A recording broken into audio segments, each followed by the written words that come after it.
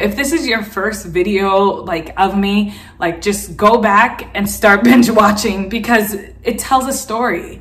It shows each step of the way. And if you watch them in order, you'll understand me and get me much, much better than just watching one video and completely judging me off of that.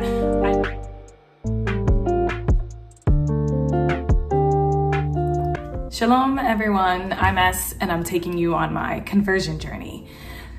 So I've realized I've been making some mistakes, and these are a couple of habits, well, a few habits that I need to break, and I wanted to know if you guys had any tips for me on how to really become better with not doing these things that I'm about to mention.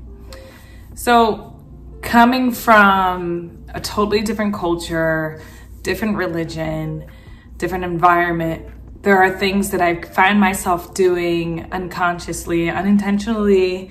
They're just from habit of how my life used to be. And I'm trying to train myself to become more self-aware and to not get so in my head, and also not to be so hard on myself, because we're all human, and I'm taking you guys on this journey with me. So I wrote down 10 habits that, well, 11. I wrote just another one. So these are 11 habits that I want to break. And you will go through each and every one of them, and you guys tell me if there's any extra steps I could take to fix them, or if it's just let it go, it's never gonna change type attitude. I wanna let you guys know I do have a Patreon now, and it is up. So feel free to sign up for it. If things are a little weird, don't worry, I'm sorry. It's still the beginning of this, but I will be posting a lot of videos on my Patreon, going in detail about my journey and all that I've experienced and some of the connections I've made, and really trying to get you guys so involved that you feel like you're like right here with me on this journey, right next to me. And I only want people who want the best for me, who, you know, are by my side cheering me on and are rooting for me. So Patreon, link down below, go ahead and check that out. So let's get into today's video. So the first habit that I want to break is calling the synagogue church. I've said this in front of my rabbi. I've said it in front of my Jewish family, in front of my Jewish friends. And I'm like, okay, I know it's a synagogue. Why do I keep doing this? And I think I keep doing this because I keep thinking like this holy environment is like a church, and I need to figure out a way how to break that. I could just not say synagogue. I could just not even talk about it. Or I can just start to realize, okay, like it's called a synagogue because this is what we call it.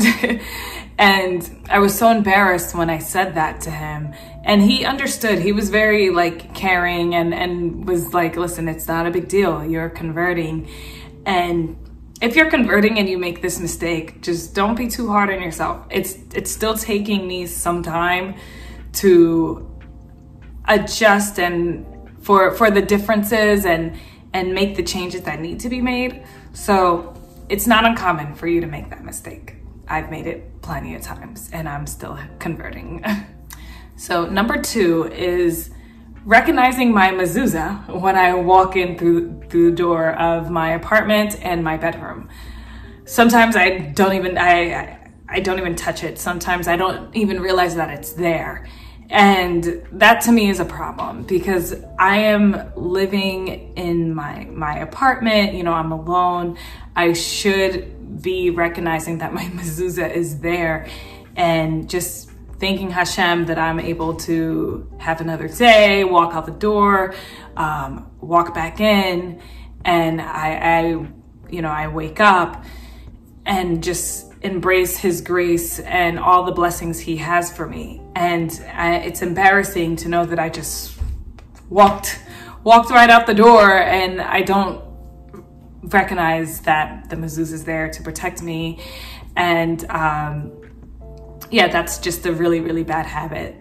And I'm going to be more aware that it's there now. I'm just having trouble. Like it's just hard to, it's such a minute thing, but it's a pretty big deal. And I just want to make sure that I don't go another day without saying a blessing or thanking Hashem that I've walked in through this door another time, because there might be a day that I don't walk through those doors, and I hope that it's not anytime soon, or at least not until this conversion ends. But yeah, so that's another bad habit that I need to break. Number 3 is lighting candles. Now, I light with whenever I'm with my Jewish family, I light the candles with them. I light it on Shabbat. Sometimes when I'm home, this I'm not gonna like knock myself too hard on this, because I've only missed it twice since I started converting, and it killed me. And it was I just wasn't keeping track of time. I was probably cleaning and cooking and reading, and I missed Shabbat. I missed the time I was supposed to light the candles. And I got like there was a weird energy around, and I was like, okay, I can't forget to do this, you know? And I don't want to make it seem like I'm trying to be perfect, because I know plenty of Jewish people who don't even light candles or forget to light them. But this is the standard I'm holding myself to, and I want to be accountable during this whole entire process. So for me to light candles, it's a very big deal. And it should be something that means a lot to you too if you're converting. I guess going from never doing something like this and going into a habit that every week you should be lighting your Shabbat candles and saying your blessings and having Shabbat dinner. I just get sidetracked. So I'm trying my best to just not get to that level. And I've been very good. Like I said, I've only missed it twice, but that's 2 times too many. The 4th thing is saying Hashem's name in vain. This is probably the most frequent thing. I've done it on this channel. I do it in person. I don't know, like even in Christianity, you're not supposed to be doing that. But it's something that I really am trying my best to work on. It's something that I should not be doing. And I try to say Hashem. I try to not even say it. But there are times that it slips through, and I feel guilty. I feel like I shouldn't have done that. And I also feel like whatever I just said has no value or much significance. So I try to find ways to explain things without using his name in vain. I also try not to like even involve it in the conversation unless we are talking about something, especially on this channel. I do say Hashem a lot, but there are times that it's gonna slip through, and I'm sorry. I'm really trying. The 5th thing is saying a bracha before I eat. So this can be a little bit confusing because I'm still figuring out the best ways to incorporate kashrut into my life. And so far during this conversion process, that has been like the toughest thing for me, because I have different families, different cultures, people always trying to give me food, and I have to explain, you know, like it's definitely a tough process. So sometimes I feel weird to say a blessing on non-kosher food, but I'm like, okay, I haven't converted yet. I'm still in the process. So is it a sin? Am I being sinful? Is this food not blessed? You know, these are definitely I should write this down. This is a good question for my rabbi. So I'm trying my best to, especially when I'm eating kosher food, not just on Shabbat, but you know, when I do cook my meats, when I do cook my dairy separate, I try my best to just say a blessing and make sure that I acknowledge that I'm eating. There are people who don't even eat. There are people who don't get opportunity to have such a blessed meal.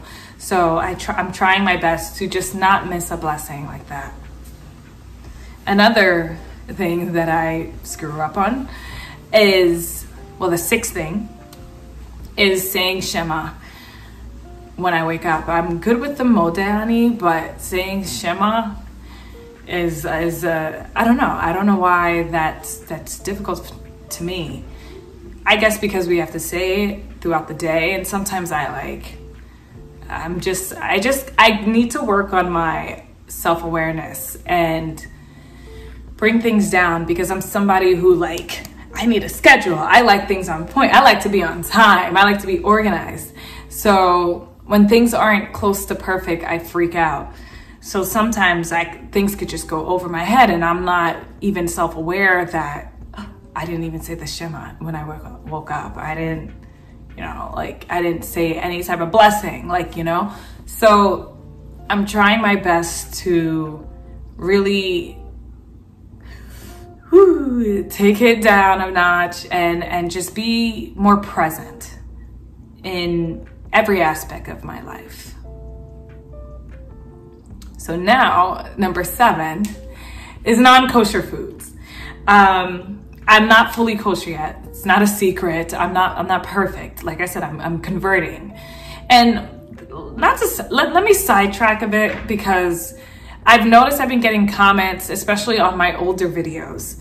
I've only had this channel for a few months, but especially in which video? I think it's the Reform versus Orthodox, and I was giving my examples of my situation with both sectors, and people are commenting and saying why are you doing this? Why aren't you covered up? Why aren't you just, I'm like, okay, in each and every one of my videos, I am one step closer to Judaism. And I am learning things in each video. And this is why I decided to make these videos with you guys, to take you on a journey with me. Videos I posted 3 months ago means that there's information 3 months ago that I didn't know. And now, present, I'm much more aware. I'm much more knowledgeable in the Jewish culture. So I think it was stressing me. I'm not gonna lie. It was stressing me out in the beginning, because I'm like, people are like, dress accordingly, cover up, and these, I didn't know. I didn't know. I wasn't aware. That was in the beginning. And I'm not saying I'm so far into my conversion that I know everything, but I'm saying this is a process. This is a journey, a conversion journey. And if you haven't been watching, I encourage you, if this is your first video of me, just go back and start binge watching, because it tells a story. It shows each step of the way. And if you watch them in order, you'll understand me and get me much, much better than just watching one video and completely judging me off of that.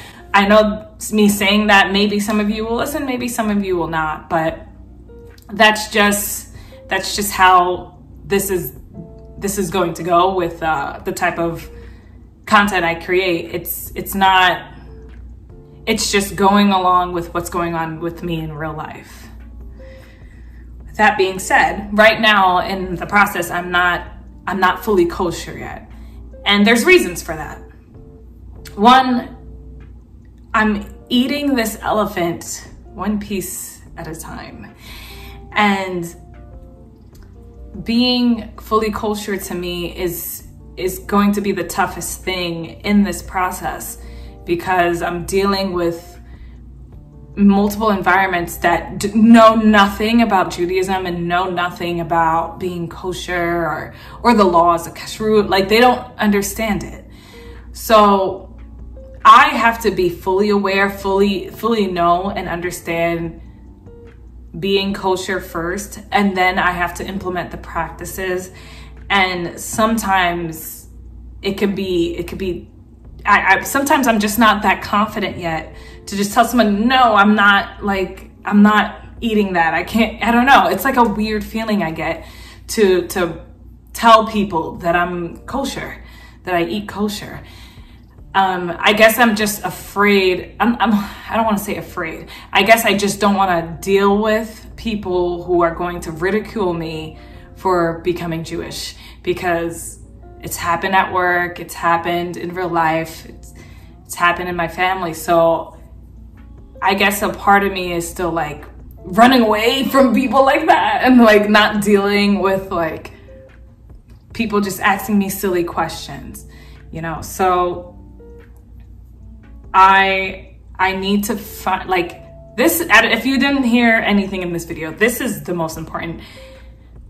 Help me. I need your help to help me be more aware of kashrut. And I started looking at labels. I love to cook, but like, I want to be able to have the confidence to just be like, nope, not eating that. Nope, not eating that. Nope, I'm sorry. And like some responses to tell people, because sometimes I just get stuck. I'm just like, oh no, I can't. And then I'm like, okay, I guess I could still do it. I guess I'll eat that, you know? And I don't know. I guess I'm still learning. I'm not a perfect Jew. I think people here are like trying to think that I know everything, or that I'm like this perfect girl. I've said this multiple times. I am not. I still have a lot to learn. If you look at my bookshelf, literally all of these books are Jewish books that I need to be reading. And I'm reading, I'm learning a lot, but it's taking me time, and I'm not in a rush. I'm not in a rush. Okay, so number 8 is following the Jewish calendar. It's not really such a huge thing, but especially like around this time with the high holidays, maybe Passover, like knowing and understanding each month from Asar to Tishrei. Like, I want to be able to know in depth what each month means, the numeric number behind it, the code behind each, the meaning, the sign, like everything about the Jewish calendar, I want to really be knowledgeable in. So if anyone has any good resources for that, like comment down below and let me know so I could check that out too. Number 9 is planning Christian holidays. Okay, so this is like a weird thing that I noticed. I had a coworker say to me, oh, so when are you gonna put up your Christmas tree?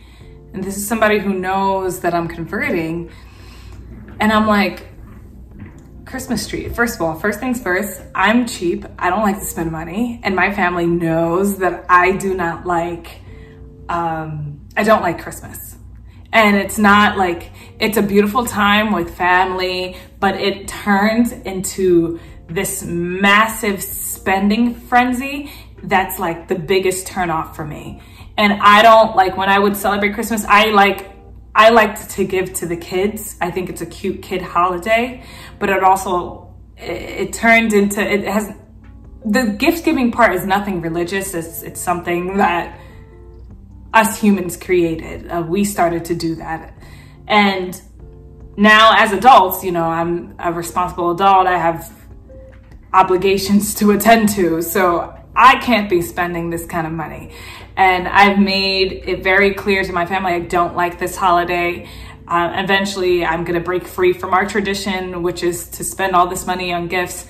My mother's on my side, but like, I don't like to put up trees. I'm not a decor crazy person. Although I have to show you guys my room. I have to show you guys my room. Maybe later. I've gotten really better with design, and I said that I was gonna do it up. But yeah, I'm not somebody who needs to decorate a Christmas tree to feel the Christmas spirit, or I never was like that. So when someone is asking me if I'm planning for Christian holidays, I'm like, no, I've never been a fan of any. Almost every of them I don't like. I never cared for Easter. I've cared for Christmas, but then it turned into this thing, so I just don't care for it. And I think that's it. So I'm like, it's not a big deal to me, but they were just so shocked that I said that I wasn't going to put up a Christmas tree. I'm like, but I'm converting.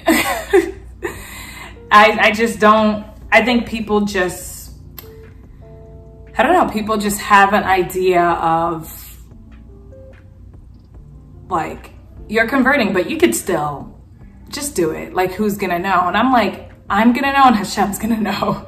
And I don't want that on my conscience. Like, if I'm converting for me and I wanna be able to do these things and live a Jewish life, that means I'm not celebrating Christian holidays. So we're heading towards that time of the year, and this will probably be the first year that I'm like, oh, I'm not doing this. And my family's going to be like, what, why? Like, why aren't you? I was like, because I don't want to do it. And we'll see how that goes. So another thing, number 10, is dealing with hateful comments. This kind of ties in with what I was saying before. I love everybody. I love all of you guys, even the ones that don't think that I'm Jewish, don't like accept me, which is fine. I went into this knowing all this. And when somebody makes a life-changing decision like this, trust me, it's gonna take more than a random person who doesn't know me personally, who says nasty things, for me to change my mind and completely neglect all the hard work I've been putting in towards this conversion. I know as I grow, as my channel grows and more people share my videos, that people are going to get even more nasty and the hate is going to be real, and they're probably going to be critiquing every little thing that I say or do. I'm letting you guys know that I say a lot of stuff. Some things I don't even remember, but I will always be consistent in my conservative values, politically and religiously. And that's something that I've been saying since day one. And I know certain people are probably watching my videos and have an assumption made, or, you know, want me to be a certain way. I'm like, this is who I am. This is who I am. So if you want to say something hateful, say it. Ooh, I'm not a real Jew. I'm not this. I need to do this. Like, say it. I'd rather you say it and be honest, because what that's preparing me for is for real life situations whenever I actually encounter them. And bring it. I'm ready. But I also love the positive feedback and all you guys that are supporting me. Love it. Okay, so my last one is labeling myself.